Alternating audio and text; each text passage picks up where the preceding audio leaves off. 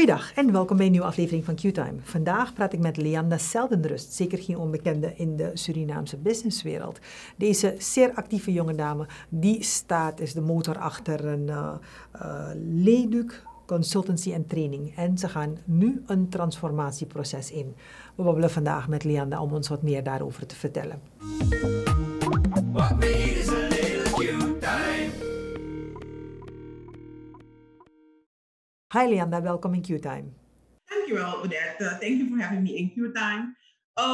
Voordat we gaan starten, laten we eerst even kennis maken met jou. Want ik weet dat je direct wanna dive into it, I know. Maar laten we jou eerst even leren kennen. Oké, ik ben Leanda Zeldenrust, moeder van een prachtige dochter van 16. Het derde kind van mijn moeder, een bezige vrouw. Nu in mindere mate vergeleken met voorheen. Maar ik ben echt wel bezig geweest en nu een beetje op mijn max. Wat bepaalde zaken betreft. Maar ja, life goes on, je moet doorgaan, je kan niet stoppen. En dat is wie ik een beetje ben. Gedreven, bezig, actief, zo je het wil noemen. Ook soms ook lui. Ja, very paradoxaal, maar soms kan ik goed lui zijn. Ik hou van lekker eten, ook lekker koken. En ik kan goed koken. Alhoewel we drukke vrouwen zijn en niet zo vaak koken, kan ik wel koken en ik kook wel vaak. Ja. Oké, nou lekker. Dan is dat je ontspanning. Ja, travel. Ik hou van reizen ook. Ik heb vanaf mijn 19e haast elk jaar gereisd. En het is werk, business of gewoon vakantie. Ik vind het fijn om buiten je comfortzone te gaan. Een ander perspectief te hebben over het leven. Ja. Andere bezienswaardigheden. Die eigenlijk verbreden ook jouw perspectief. En dat vind ik ook fijn. En dat wil ik blijven doen. Heel mooi. Wil dat doen als sport, om het zo te zeggen. Ja. Heel mooi. Maar dan moet je wel hard blijven werken, inderdaad. Ik ben harder. Zeker nu. Maar goed, jij bent de motor achter Leduc Consultancy en Training. Hoe lang geleden ben je gestart met deze organisatie en wat doen jullie? Oké, het is nu Leduc Business Academy. De naam, we hebben een transformatie ondergaan sinds 2020 van Leduc Consultancy en Trainingen naar Leduc Business Academy. We zijn 14,5 jaar geleden gestart. Om precies te zijn, 15 februari 2008 zijn we gestart om eigenlijk ondernemers te begeleiden, maar ook om studenten te begeleiden. Waarom beide doelgroepen? Ik heb een heel divers achtergrond. Ik heb een onderwijskundig achtergrond. Ik heb 14 jaar lesgegeven op IMEO 2 in de economische vakken. Ik heb een docentenopleiding economie gedaan.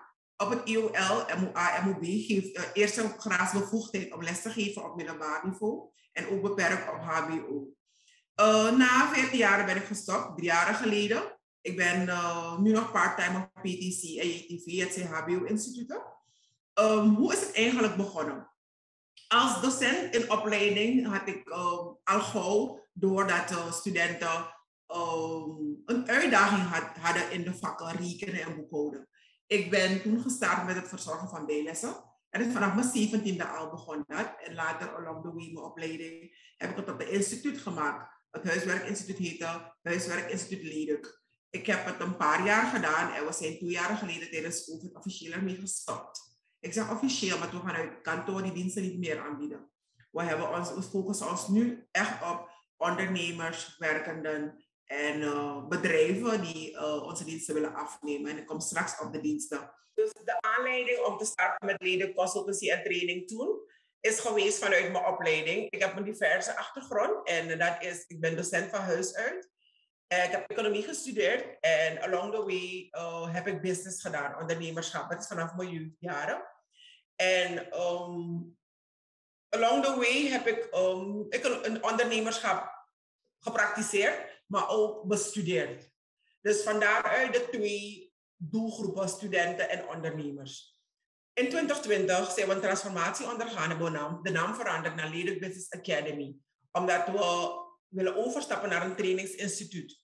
En mijn opleiding, de MOB-opleiding, eerste graadbevoegdheid in Suriname, geeft je de ruimte, de bevoegdheid om trainingspakketten te ontwikkelen en aan te bieden. En van daaruit heb ik trainingen naar aanleiding van de gaps die ondernemers hebben ontwikkeld. Een van ze is kostprijscalculatie. Veelal kunnen we ons ding verkopen, maar om de kosten te identificeren, dan wel te waarderen, om te komen tot een kostprijs en daarna tot een verkoopprijs, is nogal een uitdaging voor menigeen. En dat is een van de dingen die ik heb mogen ervaren als ondernemer zelf. En vanuit mijn onderwijskundige achtergrond, met mijn ervaring als ondernemer, kan ik een bijdrage leveren om dat soort trainingen te ontwikkelen. Ik gaf al aan dat ik de bevoegdheid daartoe heb om trainingen te ontwikkelen, dus het gaat een stukje makkelijker.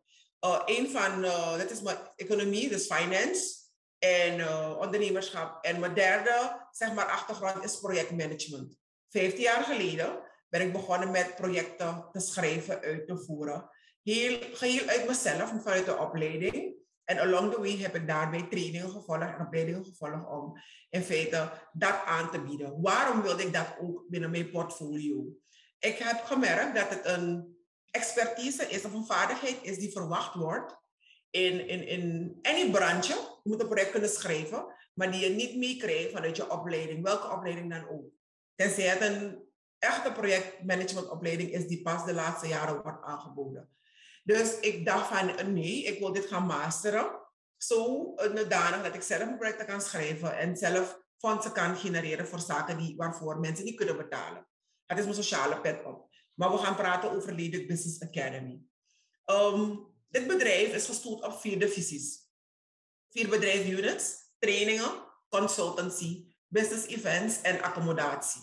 We hebben een bedrijfspan die we eigenlijk aan ondernemers willen aanbieden om een toegevoegde waarde te mogen ervaren, doordat ze een eigen accommodatie hebben, een eigen locatie hebben en dat ze hun klanten kunnen ontvangen. Of dat ze zodanig hun activiteiten daar kunnen uitvoeren. Ik bedoel dat ze een kantoorruimte kunnen huren, ze kunnen een flexwerkruimte huren, of ze kunnen een trainingszaal huren, eventueel ze trainingen hebben, of als ze de business lounge, als ze informele meetings hebben. Dat is waar we naartoe willen. Nou, dat is wat we nu aanbieden. Vandaar dat is het verschil van de academy. Yes. Oké. Dus eigenlijk ben je bent uitgebreid en een beetje geprofessionaliseerd. Je bent een beetje naar de next level gegaan. Ja. En ik heb ook een beetje het idee dat je doelgroep ook een beetje veranderd is. Minder echt studentgericht, maar meer echt werkende klasse al gericht. En ondernemers. Ja. En onder werkende klasse vallen ook de ondernemers, want het is ook een job. Toch? Het is ook een baan als je ondernemer bent. En we hebben ons trainingspakket ook verbreed of uitgebreid. Door niet alleen te kijken naar ondernemerschapsgerelateerde trainingen, maar ook naar de soft skills. Zaken zoals effectief communiceren, presentatietechnieken, projectmanagement, etc. Alles dat verwacht wordt eigenlijk en waarin jij als individu een gap in ziet. We werken ook met bevoegde, maar vooral bekwame trainers. Waarvan ik de hoofdtrainer ben, zijn er ook nog andere trainers uit verschillende expertise, want jij kan niet alles aanbieden. Waarbij we samenkomen om een goed product te ontwikkelen en aan te bieden aan de participant, de cliënt, zo je wilt cliënt. Ja. Heb je ook erover nagedacht om zeker na coronatijd, een beetje meer te gaan bezighouden met het digitaal aanbieden van bepaalde trainingen, zodat mensen ook vanuit een afstand toch nog bijgeschoold kunnen worden? Ik moet zeggen, ja, ik heb erover nagedacht. Het is niet zo makkelijk en het kostenplaatje erbij kost ook heel veel. In Suriname is de awareness nog niet dat men full digitaal gaat. Velen rond men, het onderzoek is gebleven, dat men rond geen lange webinars af of trainingen online af. En het moet zo zijn dat je altijd nog terug kan gaan naar een training die je voor de helft hebt afgerond. Maar we zijn nog niet zo ver. We hebben het wel in mind en dat zal wel vereist zijn later. Wanneer mensen reizen of elders zijn en die visie kunnen volgen, zal je moeten gaan naar digitaal. Zo zeggen ze het van hybrid misschien en later blended learning, zeggen wij onder wiskundige termen. Dus voordat je overgaat naar online. Maar we zijn nog niet zo ver, maar we hebben het wel in mind. Dus we zijn gestart ermee vorig jaar ermee gestart om te identificeren hoe we het zullen aanpakken. Maar we zijn nog niet zo ver.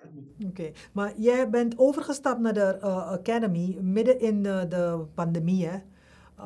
Ja, het is toch wel best wel een gedurfde stap om juist in die uitdagende tijd over te stappen naar een ander businessmodel.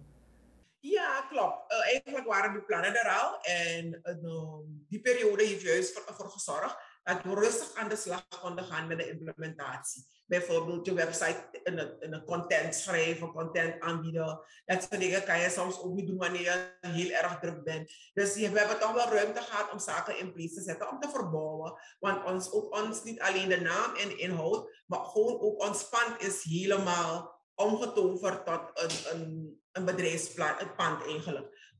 Naar al hetgeen we in mind hebben we in het pand kunnen verwerken. Dus de tijd heeft ons goed gedaan om te renoveren. Okay. En we zijn nu nog in de implementatiefase van zeg maar onze doelen die we hebben gesteld de afgelopen 2 jaar. Oké.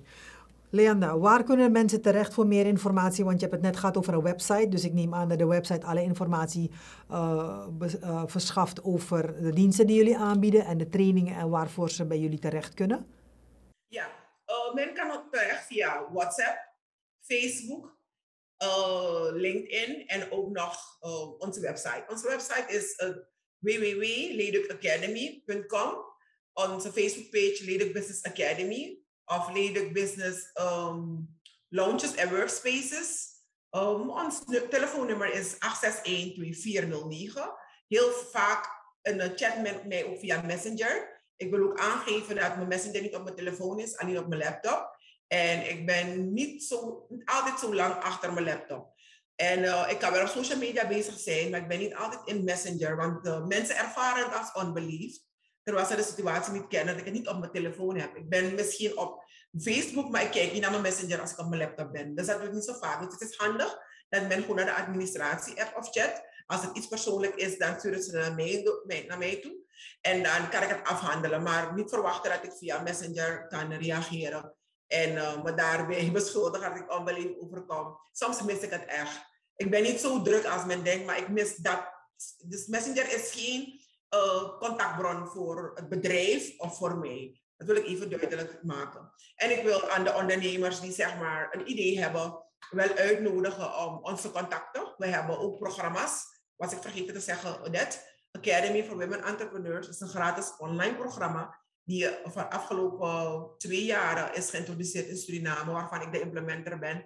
Maar die is nog altijd beschikbaar voor mensen en het is geheel kosteloos. Als we het in het traject aanbieden, is er een kostenplaatje aan verbonden. Maar voor mensen die het willen volgen, is het geheel kosteloos. Voor meer informatie daarover kunnen ze ons altijd contacten. En het contactnummer is 861-2409. 861-2409. Dankjewel, Leanda. Mondvol, maar ook alle informatie is terug te vinden. Leduk Business Academy of Leduk Academy. En ik weet zeker dat het voor de mensen die dat willen doen. Als je even googelt, vind je dat wel. Precies, dus daarom. Ja. Geweldig, hè, deze tijd. Succes met alles wat je onderneemt. Want ik weet dat je een hele erg bezige bij bent, maar het is mooi werk waar je mee bezig bent. Dus succes ermee. Odette, ik wil je ook bedanken voor de gelegenheid geboden. En dat je ons als ondernemers ook een platform biedt. Thank you. En keep zeker weten. Thank you. Okay. Jij ook. Bye. Dankjewel, Leanda. What we need is a little Q-time. Dat was een gesprek met Leanda Zeldenrust van Leduk Business Academy. Zoals ze zelf vertelde, heeft Leduk een transformatie ondergaan. Vroeger waren ze training en consultancy. Nu hebben ze de dienstverlening en ook hun accommodatie uitgebreid voor nog meer ondersteuning aan ondernemerschap. Niet alleen maar aan jongeren, maar ook aan bestaande ondernemers die meer zouden willen weten, is de Business Academy een uitkomst. Bedankt voor het hebben willen kijken naar deze aflevering van Q-Time. Tot de volgende keer. Goeiedag.